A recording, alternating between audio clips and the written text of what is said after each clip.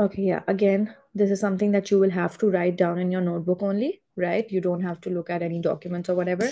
Um, I will be sharing, it's not a past paper, it's actually a demo paper that you basically, Cambridge people give to us, right? And they're just like, it's like your benchmark of how well you should know your text, how well you should know your question answers, writing style, etc. So this is something that I want you to do right now, and I want you to take it as a small tester. Okay, I will be marking you on it. It's not like I will just be discussing it. I will be marking it and then discussing it. Try to stay within the time limit as well. You get right around about 40 minutes to complete it. Okay, it's not compulsory to stay within the timeline, but try to. Okay, like maybe just try to get it done by that time. If it's not, that's totally fine. Just take the hour. That's fine too. We will be discussing it either ways. But for now, this is like a tester that you're giving me so that we have a benchmark of all the things that we need to focus upon, because the last time we were doing the paper, there's a few things that are handicapped here and there. It's very mixed up. So this time I just want to get a very straightforward image, and that's why I'm using our demo paper instead of a past paper. Make Sure. sense? Yeah. Amazing. So I am sharing the text with you. I will also be sharing, I'm going to share the text and the questions with you. So this is the text. It's the second one. Let me just share my screen and show you which one it is. So from this, it's this one, right? So the passage two over here, the passage about how a young mother reacts to her baby's illness. So it's not even a very normal text. Usually you just get a narrative. So this is like a story like text. And in the second link that I'm just sending you right now involves the questions of that, right? So you've got round about same amount of questions, and then you've got your word meaning questions, and then in the end you've got your meaning and effect questions, which I think we need to practice because it wasn't there in the last paper. So yeah, you can get started. I am right here if you have any questions at any point. But yeah, just let's keep it as a tester. Make sense? Yes, makes sense. Amazing. Go ahead, just write it down though. Just scan and send it to me whenever you're done. Or just even Okay. in the middle, if you feel like you want to send me 2 to 3 questions that I can check right now, and then keep sending me three, three, three, then that's fine too. Okay, sure. Amazing. Good luck. Bye bye. Thanks.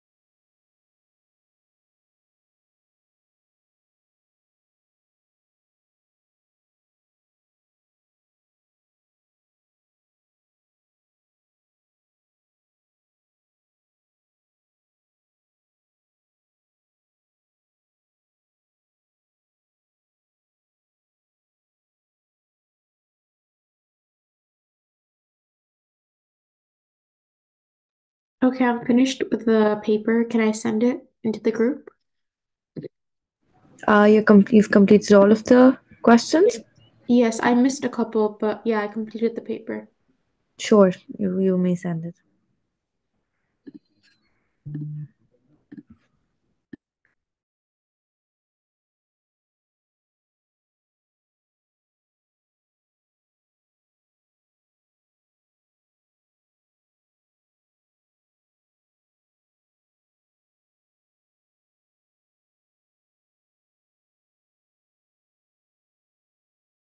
So I'm just checking this right now, and then I'll discuss it with you.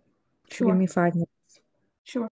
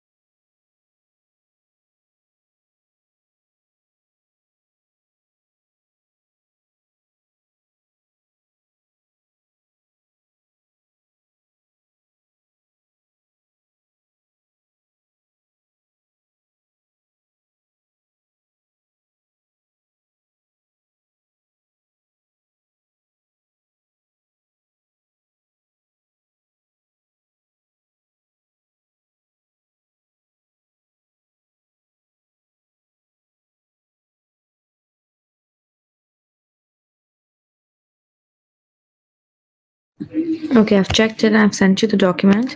We're gonna review it together. Okay. Please just open the one that I've checked, and then I'll be explaining um, whatever, wherever, whatever's missing. So you've not answered 4A, which is the writer hated going to the doctor. Give one word used in the paragraph which reinforces the idea. So if you go back to the paragraph, Um, I did not know what to do as I hated going to. I had expected a finish, etc., etc., etc. Now this is the word. I subsequently discovered there was a unending succession of health checks and vaccinations yet to be endured. Endured as in to go through, right? So Yeah. she knows that to go through something difficult, right? So that is basically what showed that it wasn't a process. She did not take it as a normal process. She took it as something she would have to endure, which means something she would have to bear, which shows that she hated going to the doctor. So Okay. that's going to be the word. If you read everything else, there is no other word that goes by. So that's your slightest or heaviest cue that it's going to be just this word, because it's the only word that will match just a little bit as well. Okay. Okay. Then you've missed out on six. If I look at the question for that, it says, how does Lydia change the writer's outlook? So when she calls Lydia, because Lydia is her friend, and etc., so Lydia immediately says that you would dare to, right? You need to go and you need to get her temperature checked, and you need to check her temperature. So the Lydia basically more, just takes control, right? Lydia is dominant, and Lydia says it with confidence that you have to do it. So it and tells the writer that, yes, you need to take her temperature, and gives them the confidence to eventually go to the doctor, right? Yes. So you will say that, how does Lydia change the writer's outlook? So you can say Lydia took control or changed it for the better or made the writer feel more confident. Okay. Then you have, then over here I have eight is correct. However, the word speech is not something that you would write here, right? So you can say that the secretary would get mad, or you've already said get irritated or whatever, but you can say that the secretary would tell her off or tell her what to do, etc. So that's Okay. a speech from them would be something very wrong, but maybe you can write how the secretary would tell her off, etc. Okay. Then over here you for 10, where the question is, the writer says, I could see that he had not finished and he did not mean what he said. What does this tell about the writer's reaction to the doctor? So you've said that she feels like that something is wrong. So now they're not telling us what is happening, they're not asking us what is happening, so they in very clear words have said, tell us what this tells us about the writer. So you have to tell about the writer's personality. You don't have to give factual information here, right? You don't have to say, okay, this tells us that the writer doesn't like doctors, or writer thinks the doctor is lying to her, because that's factual information. They're asking us, what does it tell us about the writer's reaction to the doctor? So just maybe a part of writer's personality. So you can say that she doesn't believe the doctor, or she does not trust the doctor, she's mistrustful. Okay, so you'll Okay. have to give an aspect of the writer's personality, not factual information, because that's something they are already asking you in other questions. Okay. One question is question five correct or wrong? Okay, yeah, sorry, five, I missed out. That's wrong. So Okay. if I go back to five, question is, I immediately thought how nice it would be if only I did. What does this tell you about the writer's character? So you're saying that she is reluctant to go. So even though your answer is fine, yeah, I get what you're saying. But then what they check it by the mark scheme, right? So in mark scheme, they won't tell you that she's reluctant to go. Again, they're going to describe the personality, because again they're saying, what does this tell you about the writer's character? So you have to give a personality that she's shy, she's timid, she doesn't push herself forward, she's not confident. So like Okay. a personality trait you will have to give, because they're saying very in very clear words, writer's character, right? Got it. Yeah. Yeah. So again, the two are correlating, 5 and 10. You have to write something about the writer's personality rather than giving factual information. Got it. Then we've got 12. So it says, explain in your own words why the writer says the whole of my former life had been lovely. Uh, had been a lovely summer afternoon. Um, you said she knew that everything was wrong and that the doctor, sorry, you said that she said that to tell us that this was a stressful situation. No, she said this because she knew that now it's going to be difficult, that her life would be more difficult now. So that's Okay. why she said this thing, right? So when you, because even if you read the thing, she said the whole of my former life had been a lovely summer afternoon, which means that what the past that I've already lived was amazing. Now the difficulty will start. So it's not about the stressful situation, it's about how the difficulty is going to start now. and that she had Okay. enjoyed up to this point, but now she's going to miss the pleasant life because now it's going to be all messed up, basically. Okay. Right, so you've got the other things wrong. Okay, you've missed out on meaning and effect. Okay, so let's just review meaning and effect. The first one is that it's saying that sat there calmly aware of how innocent she was. This is line 29. So if I go into the passage, which you can see on my screen, and I read the last, and he listened for a long time, and I, who was beginning to think that perhaps I should not have bothered to him after all, sat there calmly aware of how innocent she was, how sweet she looked, and and that her vest could do a wash. Okay, now that is basically what she's saying, right? But now they're asking you what's the meaning and the effect. Okay, so first of all, if she's the line that they're choosing, sat there calmly aware of how innocent she was. Okay, so this basically means that the writer knows that her baby is not worried.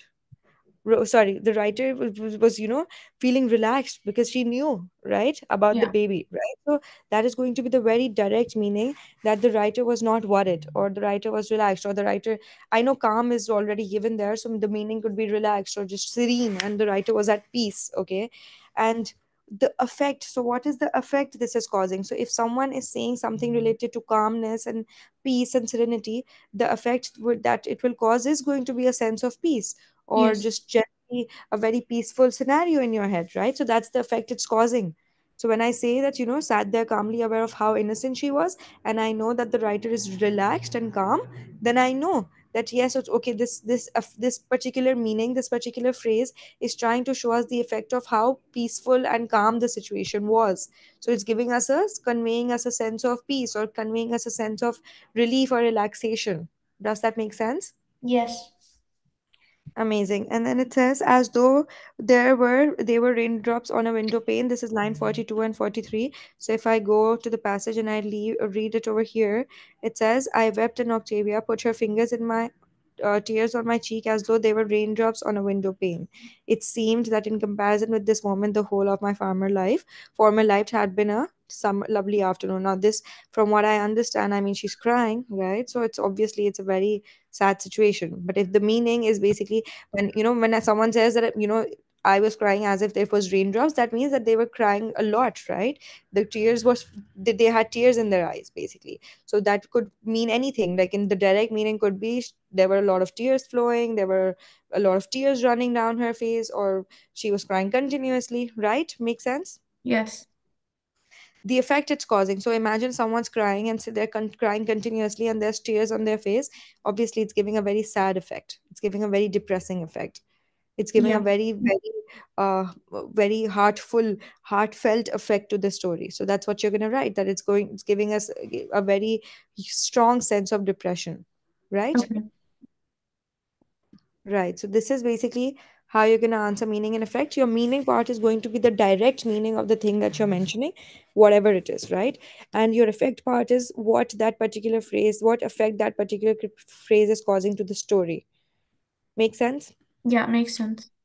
So, like, now, right now, when you've done it, so the only part where I see you're having a problem is you're in your own words and meaning and effect, right? So, this is something that you will have to continuously focus on, because inferential questions are the ones where you pick out from the passage and you give the answer, which is fine. You're good at reading your passages, you're good at extracting information from your passages, but you're having issues with your in your own words. So essentially, that is something that we will do, just like, so at some point, right now we're just going to focus on in your own words questions, so you know how to interpret them, basically.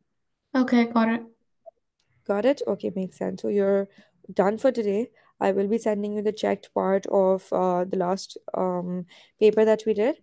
So yeah, just keep a check on that. However, from next class, we will be focusing on just doing in your own words questions. Okay, got it. And the same time for next class as well, right? Or will it be Yes. different since So the it's gonna be different because my uni starts, but I will let you know that by Sunday, because Okay, that's when perfect. I get my syllabus and my schedule. No worries. Okay. Perfect. Thank you. Perfect. Thank you so much. Bye bye. Bye.